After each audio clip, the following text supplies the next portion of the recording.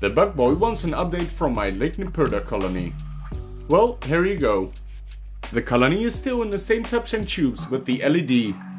The colony lost a generation during their hibernation, but they received a lot of brood in return.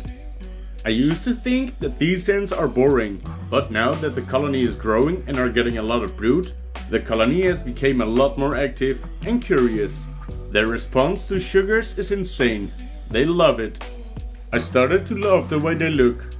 They are fast and agile. But yes, I would love it if they would grow a little bit faster. Do you have a ligniperda colony and how big is it? Let me know in the comments. And thank you Bug Boy for your question and interest.